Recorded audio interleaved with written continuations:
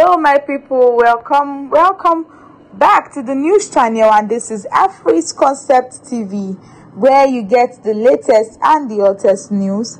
This is a news channel that keeps you updated on everything going on in the country. If you are yet to subscribe to this channel, make sure to do that now. And if you are a new subscriber, we say welcome to Afri's Concept TV. Sit back and relax, because you are going to be getting everything that you are going to need to be updated on the happenings in the country and even outside the country. And also, if you are a returning subscriber, I say welcome back to Afri's Concept TV, and I'm sure you keep coming back because you get value from this channel. Let's go right to the headlines for today. Nnamdi Kanu will soon be released, Deputy Speaker reveals. And my people, yes, so this is the headlines for today. As we've seen that the Deputy Speaker of the House of Representatives has come out to say that he believes that very soon Nnamdi Kanu will be released. Deputy Speaker of the House of Representatives, Honorable Benjamin Kanu, has expressed optimism that the detained leader of the indigenous people of Biafra, IPOB, Nnamdi Kanu, will soon be released. Kanu disclosed that he has visited Kanu several times at the Department of State Security DSS facility.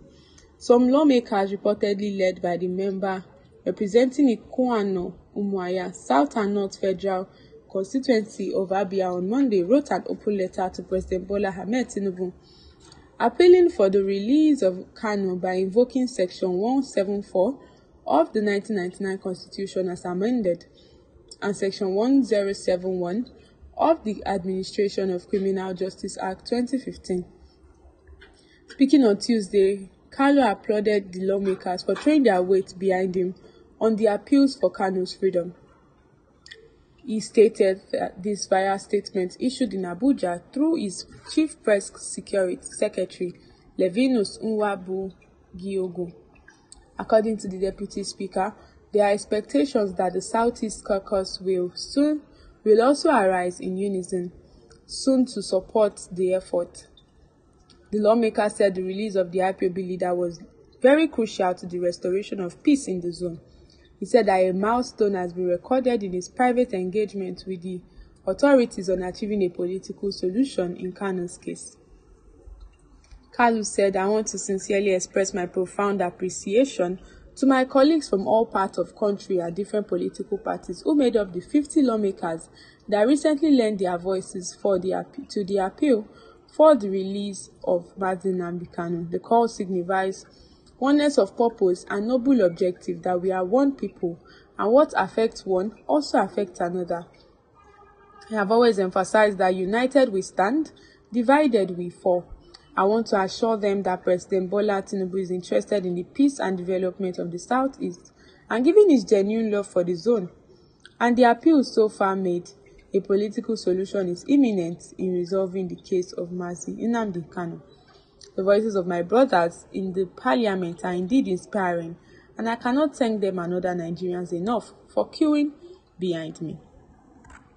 And yes, this is the news, as the Deputy Speaker said that there has been a 50 membership of the lawmakers that have written an open letter to President Bola Ahmed Tinubu regarding the release of Nnamdi Kanu.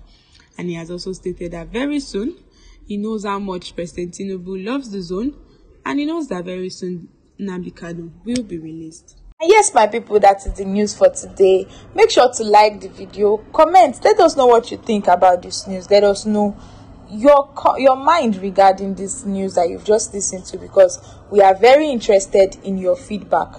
And also,